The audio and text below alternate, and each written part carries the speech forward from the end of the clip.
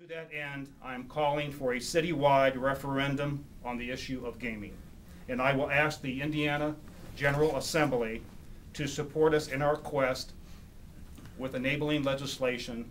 We need to help the public gain a better understanding of the gaming issue and to prepare us for a collective decision. To that end, I will hold a series of community forums. This subject certainly merits a thoughtful, objective deliberation.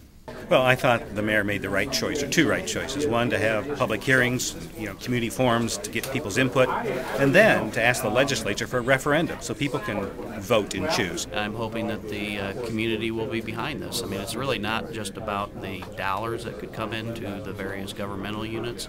It's about having something more to do in this town. Yes. Why?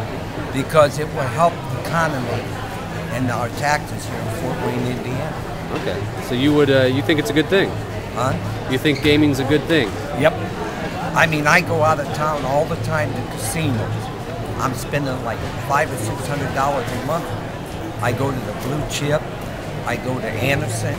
I think they should get all the casinos they can get in Fort Wayne. I don't think it's a good idea. I would not support casinos in Fort Wayne. Why not? There's too many people that don't have the money that use it for gambling and don't support their families and their